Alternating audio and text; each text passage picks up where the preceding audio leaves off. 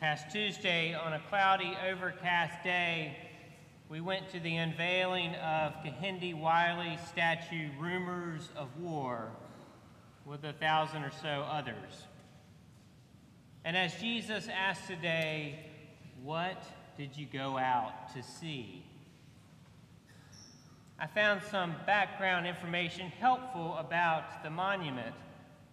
The title comes from both Matthew and Mark's gospel, with Jesus reminding his followers, "Many will come in my name, and you will hear of wars and rumors of wars.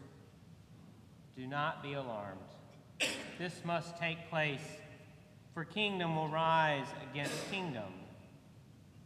You see, some scholars think that the rumors of war text from the gospel refers to an intense resistance when Emperor Caligula ordered to install his bust, a marble setting of his head, in the worshiping temple.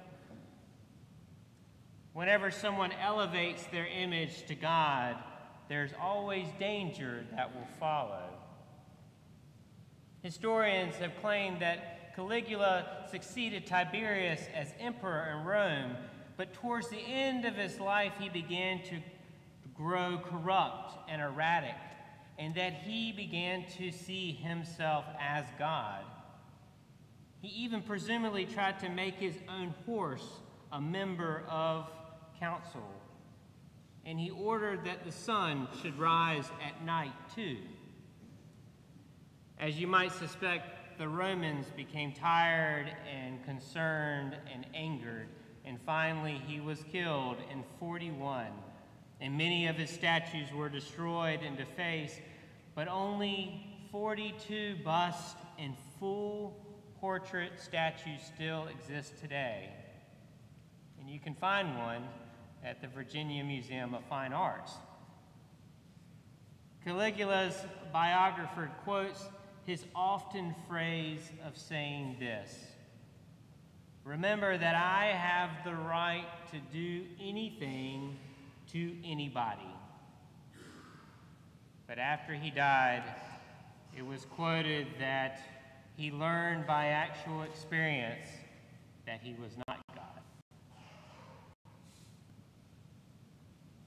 Today we have John the Baptist imprisoned by Herod Antipas, and he sits in his cell and he begins to wonder and to worry that maybe all the work that he had done for the coming of the Messiah was not going to take place in Jesus. Did he actually prepare for the real God and just messed up?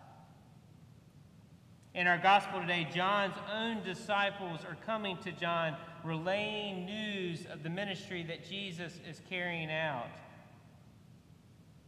John and his followers, as many, had this image of like a great emperor riding in to claim authority as God's own king. And Jesus, as he often does, responds to God by quoting the scripture, quoting the very scripture that we heard today in Isaiah. He tells John the works of Christ are being done. People who once could not see or walk or hear are cleansed. Reminds us that Jesus did not come to take an earthly type power, but instead to bring healing to a broken world by those who abuse power. That Jesus is God, and that God is love, and any ministry not carried out in love is for a false kingdom and an earthly title. I found it interesting in recent news that Kim Jong-un, the ruler of North Korea, saddled up on a white horse so that he could climb a mountain as his dad once did. And quickly, some analysts began to express concern that he was showing power, that he was making a visual threat of war by this horse ride. It reminds us that images of leaders on horses have been placed throughout human history. And I would ask us the question about a symbol of any person's action as we think about ourselves as disciples of Jesus Christ. And there's no better person to find the answer to that crucial question than in the life and ministry of John the Baptist. You see, John the Baptist was a signpost,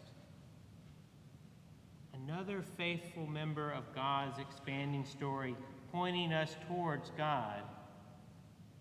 And any person who's elevated that is not a signpost towards the saving grace of God becomes a false god like Caligula. For a signpost is to invite us into conversation.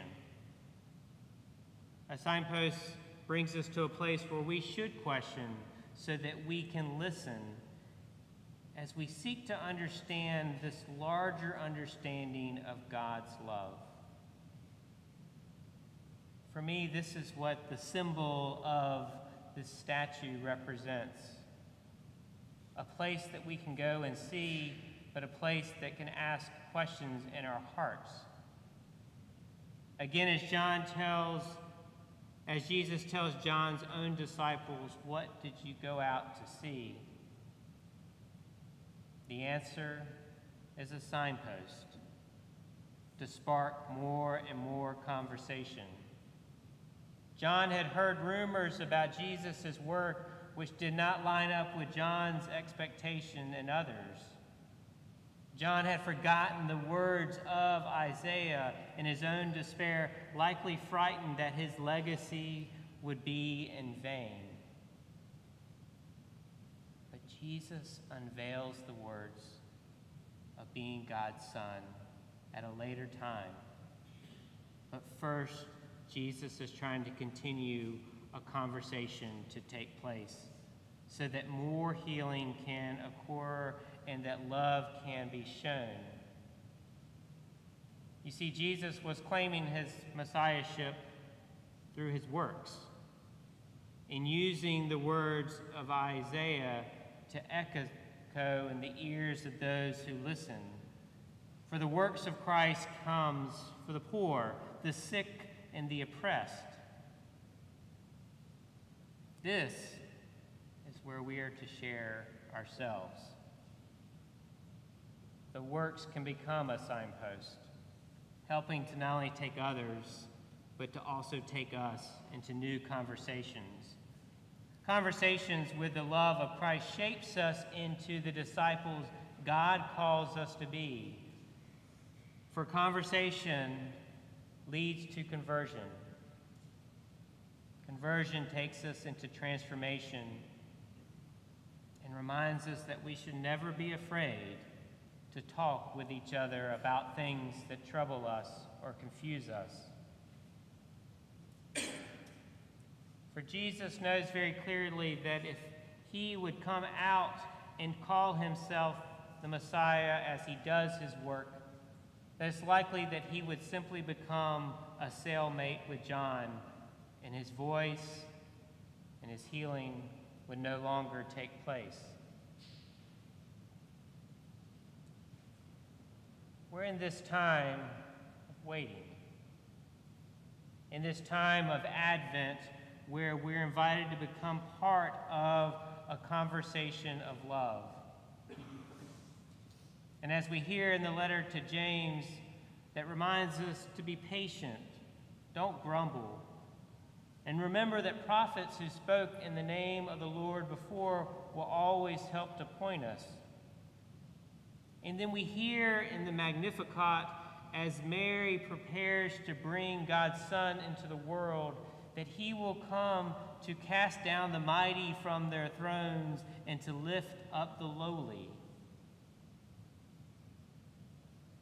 And as Jesus ends the gospel lesson today, that John's work is complete, that John did prepare that highway that we first heard in Isaiah for God's people, so that no one could be led astray.